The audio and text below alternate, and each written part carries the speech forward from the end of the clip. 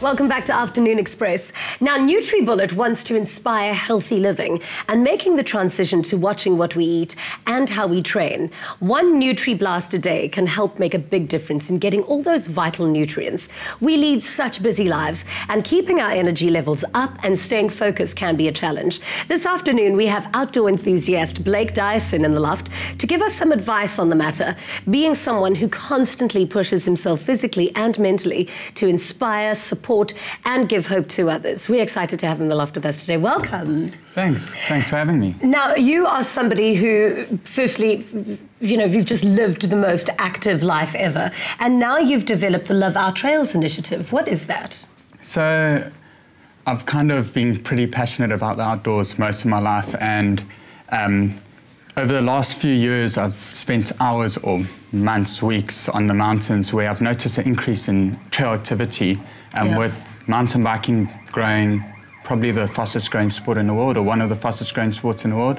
And I've recognized, especially on our mountains, Table Mountain, where there's an increase of feet, and we've had an increase in litter, we've had an increase in erosion. We recently had rock falls.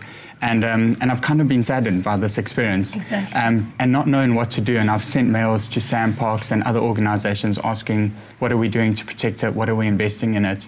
And nothing's really come from it. And it was early last year, I had a friend from Joburg that came down, and I took him on the most amazing trail. I don't know if you've ever done, it's Kloof Corner. I have done Kloof Corner, actually. So with the chains and the gap, it was It's insane.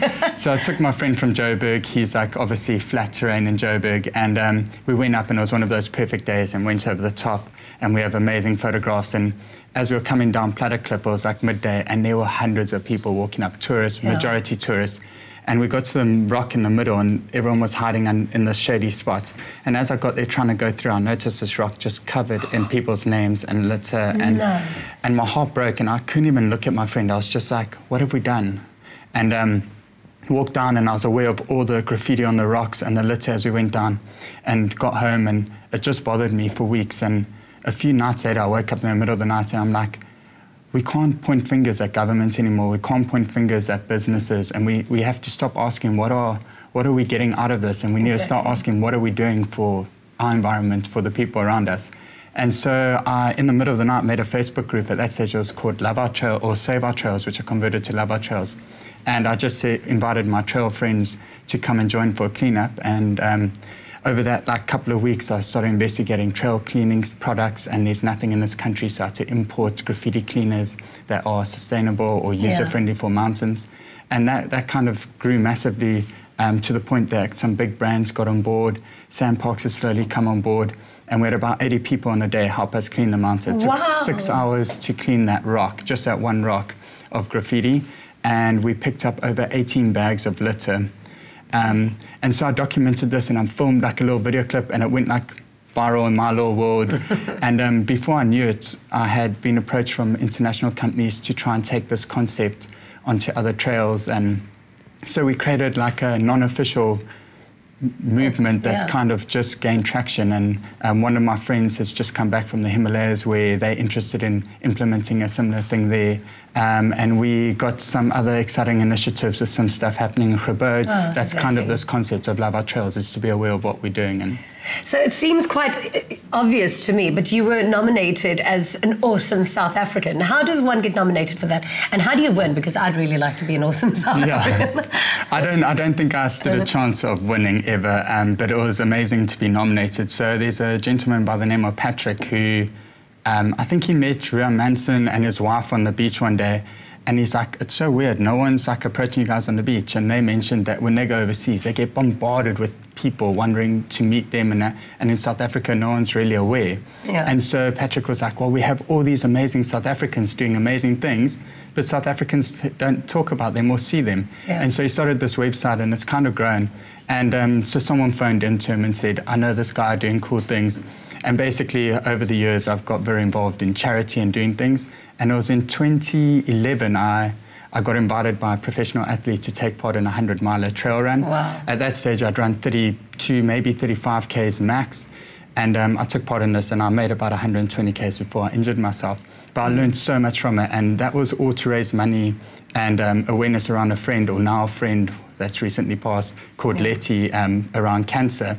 And at that moment, I realized how easy it is for us to make a difference and inspire and help others. Exactly. And then she taught me a valuable lesson that our health is our biggest gift, and we have to embrace it and protect it and use it. And so from that day, I dedicated my health, vitality, mobility to driving change, making a difference. And so everything I do, every action, bit of work, my social life, has to have some sort of effect. Positive effects, hopefully change someone's mindset or help someone. And so that's led me to like adopting an orphanage and helping them. And I recently just got back from cycling across Malawi, where we, whilst developing a sustainable cycling platform for Africa. Exactly. Bicycles are vital to Africa. So. You really are an awesome South Africa. I think you definitely should have won. Now, we're running out of time, but while I have you here, I also love trail walking. But, I mean, some of those Table Mountain paths are really long, and sometimes in the heat or even in the cold, it's quite a harsh terrain if you're not prepared. Now, one thing, I think it's important to maintain energy. So you're going to make me a NutriBlast to show me how to maintain all of that energy while I'm trail walking. Would you mind? No, let's go. Thank you. So this is the perfect morning NutriBullet.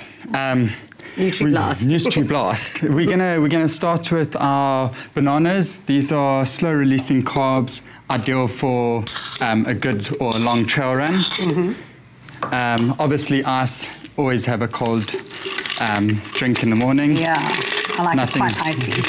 Perfect. Go wild with that. And then we're just going to throw everything in. So we got some whey protein, some cinnamon. Yeah. I'm not very great at that word, but we'll get that right over time. Our chia seeds. They're really cool. They actually also swell throughout the day. That's why they call that miracle plant or seed. Some milk and our double espresso or coffee. My favorite, and that should give us loads of energy to start the morning. Okay, do you want me to blast this for you? Please. That'll definitely give me energy, that double espresso. Okay, and blast. Amazing. Nice. How long? I don't know, probably 30 seconds, that should be good. All yours. Brilliant. Thank you so much.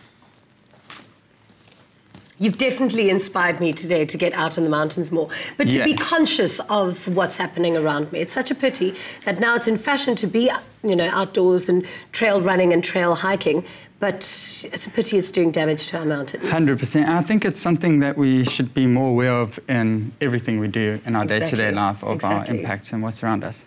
Great. Here we go. Well, thank you for this. Thank you. I can't wait to get out there in nature with my new NutriBlast you might have to flavor. go straight after this. Oh, that is yummy. So good. Because none of the flavors are too overwhelming. No, and I quite enjoy the coffee. Very much so. That's a good one. Now, for many more delicious and healthy recipes, click on NutriBullet.co.za and start leading that healthy lifestyle along with NutriBullet. After the break, it's time for Winner Home on Afternoon Express, so stay right where you are.